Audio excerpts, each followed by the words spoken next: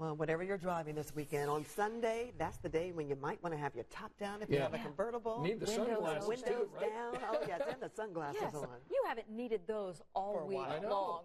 That does change by the time we reach the end of the weekend. Hey, we've reached the end of January. How about that? We are closer to spring, and at times it felt like spring this month. We were as warm as the mid-60s on one day this month, and the average temperature was 35 degrees. That's almost 7 above average, and we're going to call it soggy, not snowy. Precipitation 5.32, and most of that in the form of rain. Only 0.3 of an inch of snow, and that's the 8th least snowy on record for the month of January. Today's high temperature 39, our low this morning 32. Sunset this evening happened at 6:03. Right now over downtown we've got cloudy skies and 38 degrees. Winds are out of the southeast at 6 miles per hour. Relatively light wind in place the last several days. That's going to start to change, and we're going to start to mix up the atmosphere, and that's going to help us as we look ahead to a sunny Sunday. Weather system from early this morning that brought a quick coating of snow to the southern part of the state is now working its way east. So we turn our attention to the next wave in the atmosphere, and it's pretty close to us. Eastern sections of Iowa, northeast Missouri, with a little rain and a little snow, and that's forecast to get here after midnight. Future Track 13 shows the arrival of this weak weather system first thing tomorrow morning. That's 7 a.m.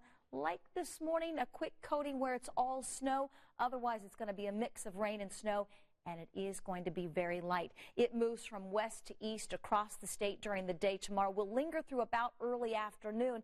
Then we're going to start to clear things out. Temperatures tomorrow to start cold enough to support that wintry mix at 34 at 8 a.m., still 34 at noon. Once that mix moves out, high temperatures tomorrow, like today, will near 40 degrees. The big time warmth tomorrow setting up out to our west. It gets here as we head toward the end of the weekend.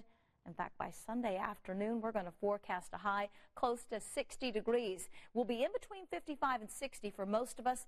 57 in Indianapolis and Shelbyville, Greencastle and Lafayette on Sunday afternoon. 59 Columbus and Bloomington, and 60 degrees in Bedford. And we will be on record watch.